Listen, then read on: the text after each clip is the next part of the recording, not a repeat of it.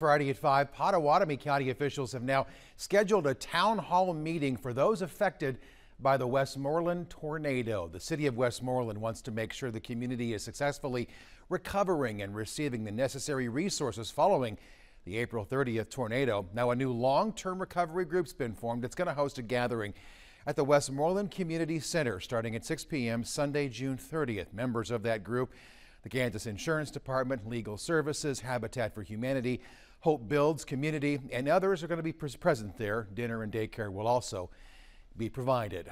Well, the